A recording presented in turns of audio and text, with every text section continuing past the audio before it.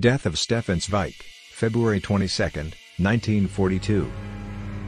On August 22, 1940, they moved to Petropolis, a German colonized mountain town 68 kilometers north of Rio de Janeiro. Zweig, feeling increasingly depressed about the situation in Europe and the future for humanity, wrote in a letter to author Jules Roman, "My inner crisis consists in that I am not able to identify myself with the me of passport, the self of exile." On February 23, 1942, the Zweigs were found dead of a barbiturate overdose in their house in the city of Petropolis, holding hands. He had been despairing at the future of Europe and its culture. "I think it better to conclude in good time and in erect bearing a life in which intellectual labor meant the purest joy and personal freedom the highest good on earth," he wrote. The Zweigs' house in Brazil was later turned into a cultural center and is now known as Casa Stefan Zweig. Don't forget to subscribe and like.